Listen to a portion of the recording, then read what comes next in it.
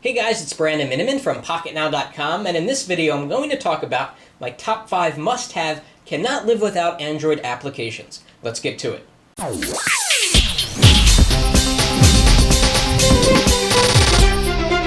So in this video, we're not going to cover the built-in apps like Calculator and Mail and Calendar because those are kind of obvious. We're also not going to cover the apps that probably everyone has like Twitter and Facebook because those two are also very obvious. We're going to talk about some slightly more obscure applications that you can find in the Android market, most of which are free. So let's start off with number 1, and these aren't ranked in any particular order, just going through the 5 applications. The first one is Verizon Fios DVR Manager. If you use Verizon Fios cable service for your television, you can get this going if you have a DVR in your apartment or your house. Now, if you're using Comcast Xfinity or another cable service, it's likely that the company has a similar app that you can use. So let's go into this application.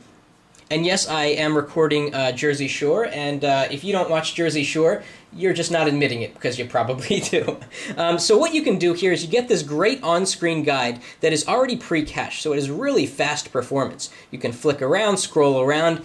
It just performs very well. And if you find something that you want to record, let's say Top Chef, you tap on it, it gives you a little synopsis, the cast, and from here you press record show and it records it. It's very simple. Furthermore, if you want to record the entire series, you press record series, it sets up a recording job on your DVR remotely so that every episode of Top Chef will now be recorded.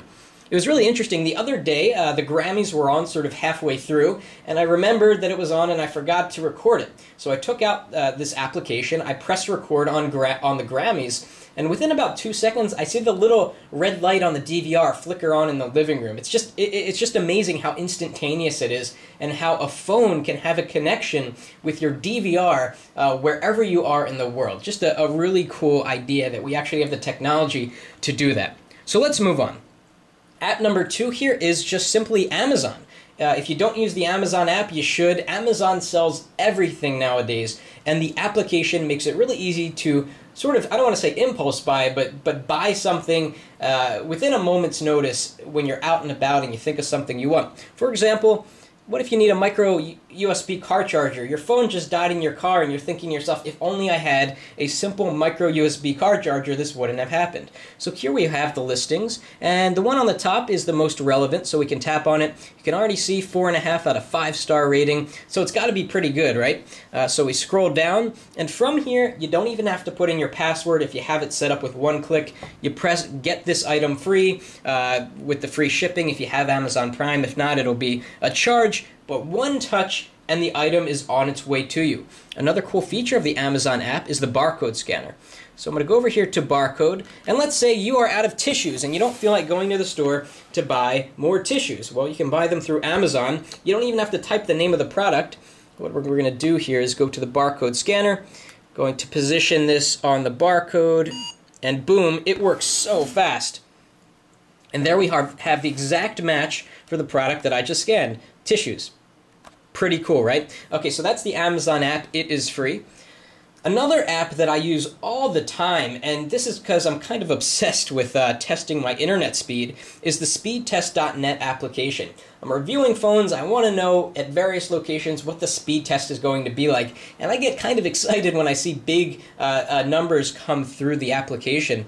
It's a great app. It's very accurate most of the time. I say most of the time because there are some situations where it doesn't really work that well, especially if you don't have the server set. But from here, you can choose a server that is near you, and definitely you want to get the server closest to you to get the best results. And you run the test, and it tells you your download speed, your upload speed. You can compare it with friends, or whatever you may want to do. There's also a results column, so you can keep track of all of the speeds that you've gotten, and you can differentiate between cellular data and Wi-Fi data here on your device. So really cool app, speedtest.net application, really the quintessential app if you want to benchmark your cellular data speed.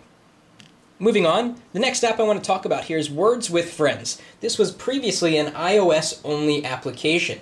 What it allows you to do is to play an ongoing game of Scrabble with your friends on your terms. And what I mean by that is that when your friend moves, you get a notification, whether you're using an iPhone or an Android device or an iPad, that says, hey, it's your turn. Now, you don't have to move right now. You can move in an hour from now. You can move tomorrow. You can move next week. It's kind of a leisurely game of Scrabble on your own terms with your friends, and it's just a lot of fun, and it works really well. That's another free application. Another application here that I want to talk about is Droid Analytics. Google Analytics is sort of the tool to use to track website data. So if you have a blog or if you have some sort of website, you want to see how many hits you get, how many page views you get, this is an ideal application that hooks seamlessly into Google Analytics. It's about $3. Forget what the exact amount is these days. They've been changing the price. But if you pull it up, you'll get a list of all the sites you watch, and here's an old Pocketnow site that's really not doing anything anymore. It's called WM5 Fix Site. We launched it in like 2005, and here you can see basically what the stats are. So page views, visits, visitors, pages per visit, bounce rate, and time. And you can flip through. You can custom filter. Just a really cool application. I use it almost every day to track website data. Very, very useful indeed. And finally, the last application that I could not live without is the New York Times application. I really like the New York Times. I like their journalistic style. And this application allows me to keep up to date with what the New York Times is writing about on a daily basis. You start off in the main screen here, if you go to latest news, and it gives you a little synopsis, a little picture. You see something you like, you can click on it, and you can also change the text size here through the menu. So you can make it a lot smaller if you have really good eyes, and so on and so forth. Just a cool application that brings forth the New York Times coverage. It is a free application. Please leave a comment and let us know your top 5 apps you cannot live without. We're going to have other Pocketnow editors come on and talk about their 5 must-have, cannot live without apps, but we really want to know what yours are too. So please give this video a thumbs up if you enjoyed it, and thank you very much for watching. That's it for now.